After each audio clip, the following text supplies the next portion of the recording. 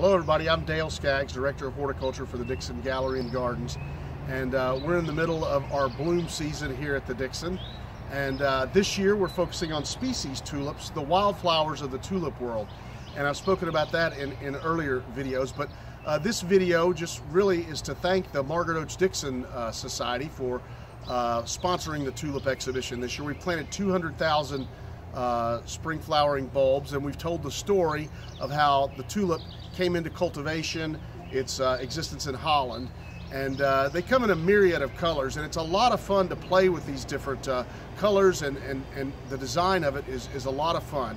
And it starts with pencil and paper long before any of the bulbs are even ordered.